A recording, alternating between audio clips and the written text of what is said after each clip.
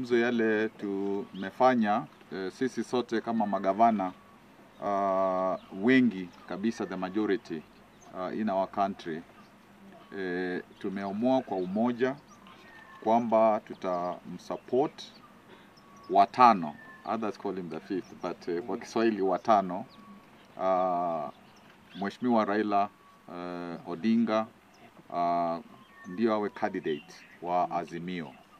I consulted my people in Makueni on Thursday.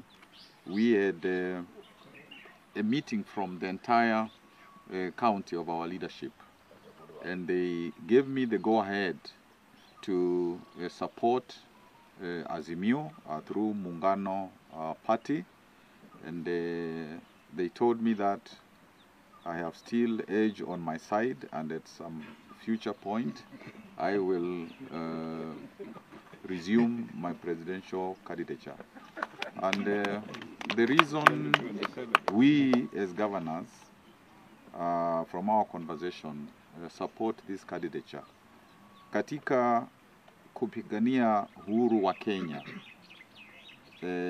watu hata wale hawajui, wachanga na watu wote wanajua kwamba Raila Odinga amepigania uhuru wa nchi kikamilivu mpaka hata miaka mingi 8 akawa katika kizuizini ya maisha yake.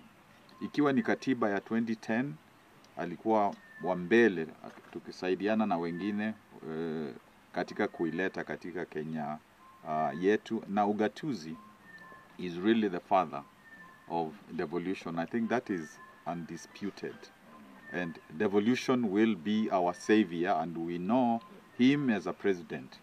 He will entrench devolution. So today I am happy in my heart because I know that the next president will really take this country forward. He is not interested in kulipanisha vizazi vyovyote. He's really looking for self-actualization and to make sure our country, the future of the young ones, the children, is secured. So I really am at peace knowing that watano, who will be my president, is Raila Odinga.